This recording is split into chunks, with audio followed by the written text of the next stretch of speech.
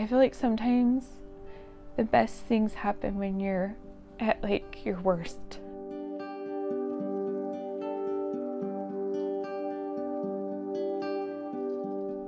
And just having the most sincere prayer with my Heavenly Father and saying, please just take him.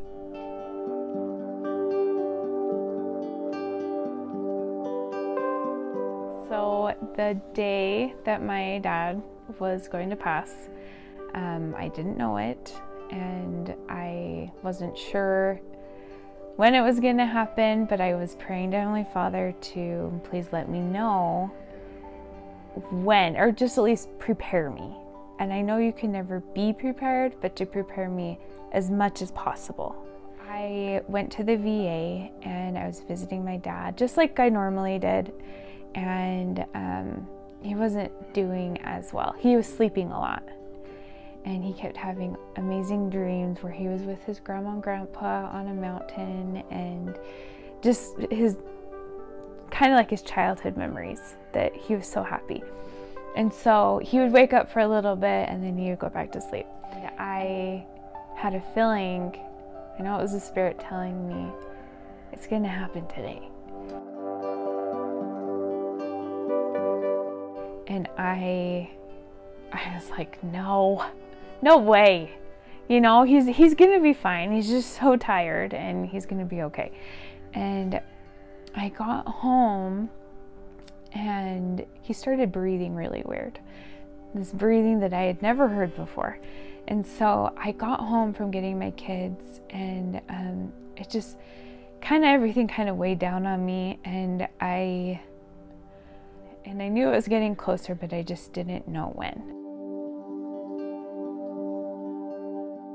And so I got home, and for some reason my father-in-law pulled up to my house. I think he was dropping something off, and he's lost both of his parents as well, and he lost his mom a couple years before. And so he was there, and he was there to give me a huge hug. I fell into his arms, and because he asked me, he's like, I'm surprised you're not at the VA right now. And I was like, well, I needed to get them. I'm gonna go right back. So Ryan went back with me, and that's when the breathing started heavily. And that's when my Aunt Sandy showed up, Aunt Sandy Phillips. And she always shows up at the right time to be there for me and for my mom. And there's angels everywhere. So we were there all night, and it started to get really late, around, I can't remember what time it was. It was past midnight, and I just had a feeling too, because I've been really worried about being there when he passed. I wasn't sure if I wanted to be, or if I should be, or whatever.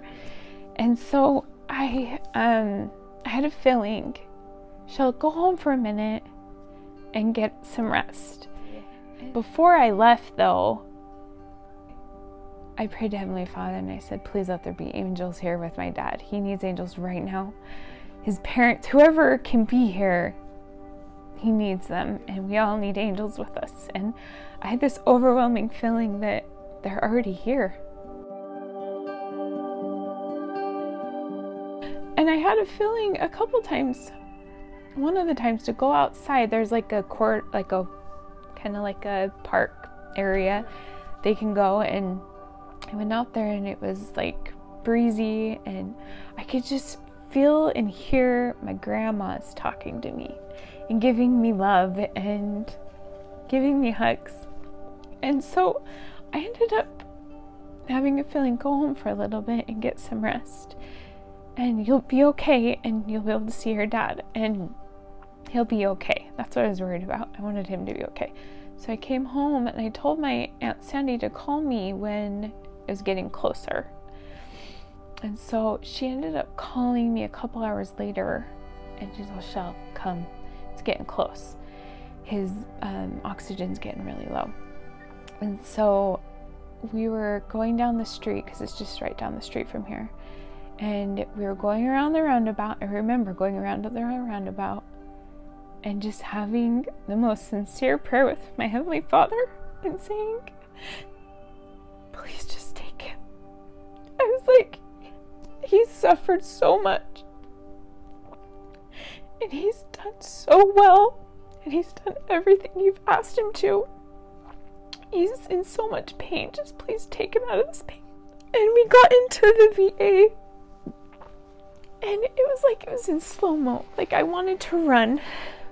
But instead, I was just walking really fast. And everyone was sleeping there. And as soon as I opened up the door, he had passed right before that. And I feel like it was heavenly, like my dad helped me so that I didn't have to be there for that. It was a blessing and a miracle. But at the same time, I still got to see him and his spirit was there. And so I walked in and it just hit me so hard seeing my dad actually know that he was actually gone. Seeing when the spirit has actually left the body, it's night and day. It's not the same. You can totally tell the difference. And I just remember walking in and they told me he passed, and I felt like my knees were gonna give out on me. I was just gonna collapse to the ground. So I went around his bed and I sat down on the chair and I just was just bawling, and I looked up and he was standing right next to my mom on her left side, and with his hand on her shoulder. He looked so happy and so healthy, and he was standing. I haven't seen him stand for a long time. And he had his hand on my mom's shoulder, and then with his other arm, he was giving his hospice nurse a side hug.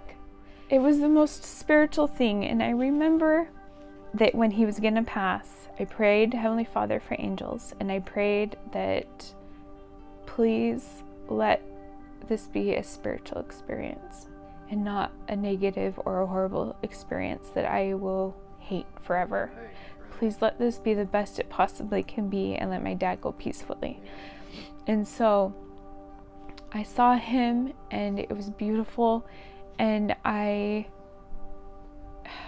feel like sometimes the best things happen when you're at like your worst. I did that, and then eventually I was able to be in the room with just my dad. And he was still warm, and I was holding his hand, and I remember being by him. I don't know if I was at the foot of his bed or by him, and I could tell he was right next to me, and he was giving me a hug and giving me words of encouragement and telling me how much he loves me and that he's gonna be just fine, and how happy he was finally, you know. And I was so grateful for all of that. And then just even for the veterans home, I'm so grateful for them and the angels that they were to my dad. They were the sweetest. And one of the things that I wasn't prepared for, I'm grateful for, but I wasn't prepared for, was they do a salute, the last salute when you leave. And they covered my dad with a flag.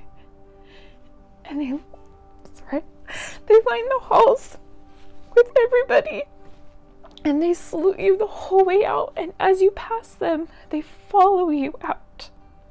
And it was just the most beautiful thing. Hard, but beautiful. And I'll never forget it.